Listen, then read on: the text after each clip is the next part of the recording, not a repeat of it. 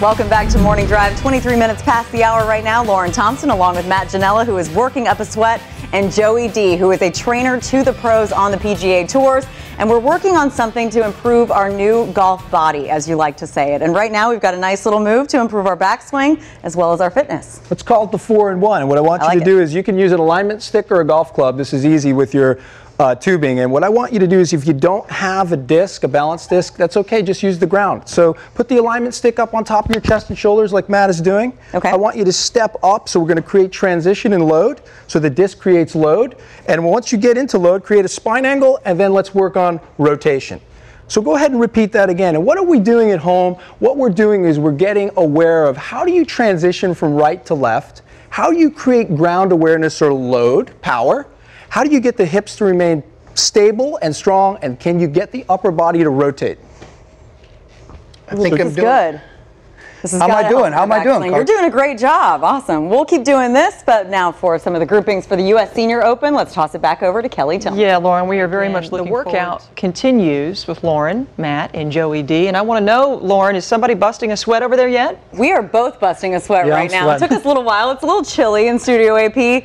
Not today, but we're working on something that's going to improve both of our swings right now, really in all elements. And we're trying to work on that post load with our swing right now. That's what my drill right here is doing. One of the flaws that we see in golf is that the fact that the pelvis moves forward, right? So you guys at home need to create awareness of what happens in what we call posterior load. So what I want you to do is just set up, find a wall at home. This works really well. Put your hands up top of your chest and shoulders to create upper body awareness, because now we're working on from the waist up to the chest and shoulders. Okay.